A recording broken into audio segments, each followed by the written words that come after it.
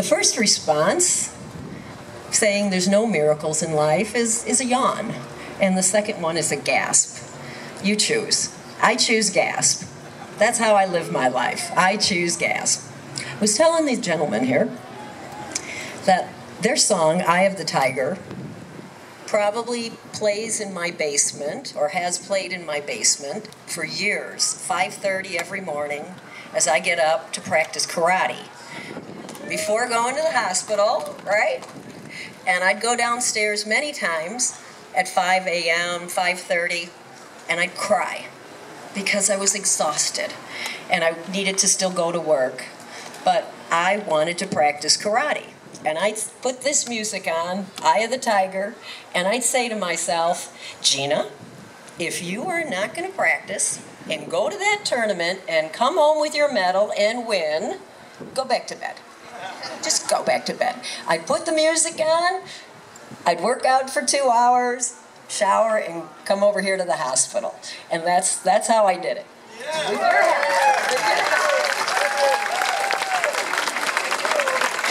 Eye of the Tiger, yeah.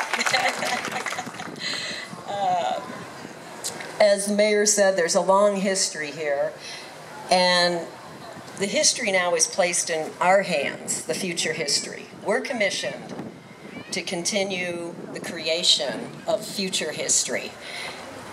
The citizens here of Aurora have a fabulous opportunity. This is the great equalizer. Doesn't matter if we're rich, we're poor, tall, we're short, we're fat, we're thin, whatever it is. This is for everyone. The answers are in here, and greatness can come out of this building. And there is one thing I want from this. That's what I want. I want greatness. I want to see and hear about Aurora citizens, young people that are going into medicine, going into the sciences, going into politics, finance, and I want to hear your names, and I want to hear, they're from Aurora, Illinois, and that's going to happen. That is going to happen.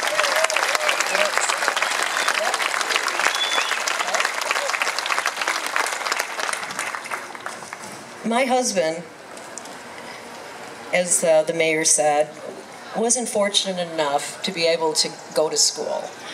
He went to 1 year of high school, Lane Tech High School in Chicago, and he had to leave that school to help his mother and his family work. Pretty commonplace years ago. And he knew he wanted more for his family. He could never get up here, he would never get up here and speak in front of you. And he would never allow his name on a business that he owned, ever. So, he's smiling right now, though. Right, Dick? He is smiling right now. He's okay with that. He's laughing out loud. He is. He is. He was a straightforward type of guy. You always knew where he stood.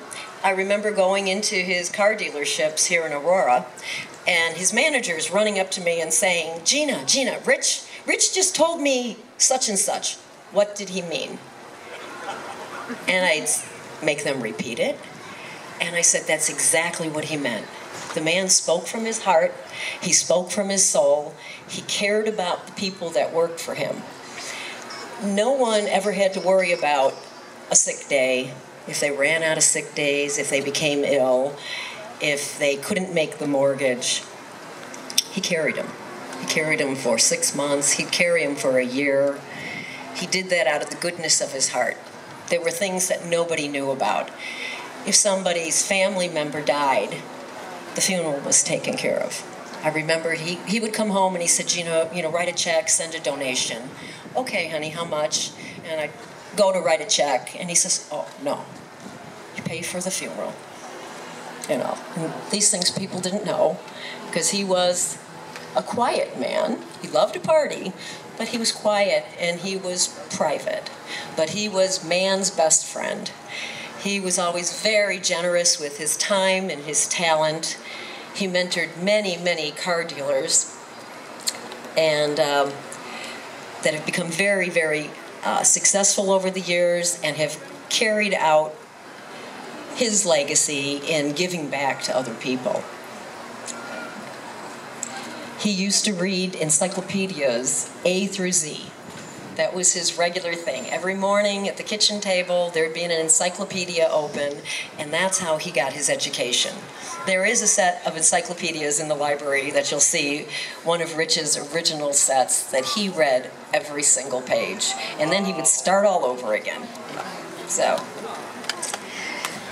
thank you.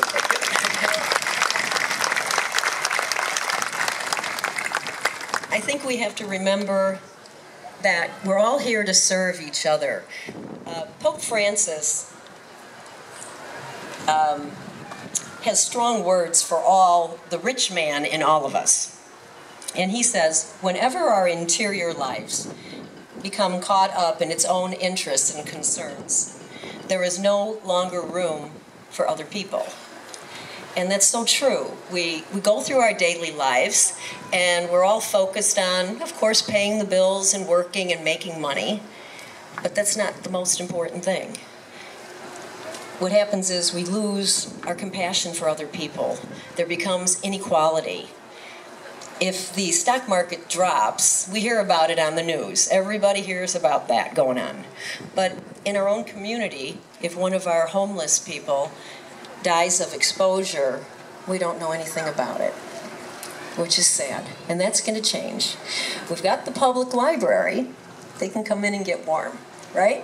And they can read a book, right? So,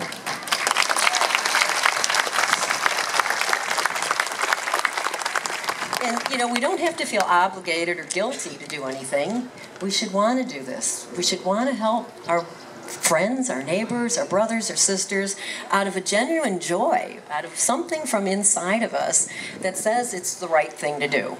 It's a little conscience we have in us. Maybe it's your mother, right? It's something in us that's saying, this is the right thing to do. And it doesn't cost me anything, because whatever we give back, we get back tenfold.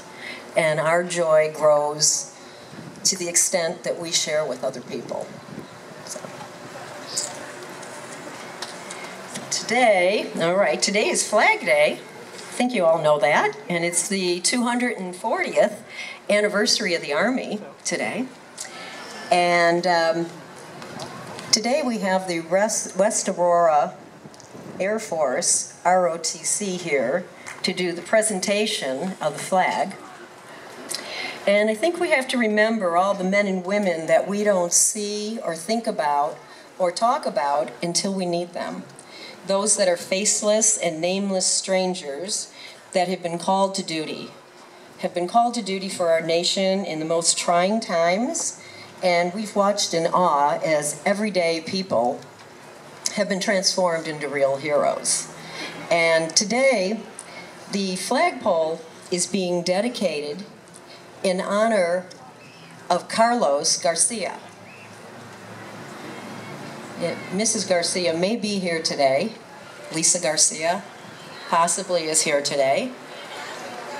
And Carlos Garcia was a staff sergeant in the United States Marine Corps in Operation Desert Storm and the invasion of Panama.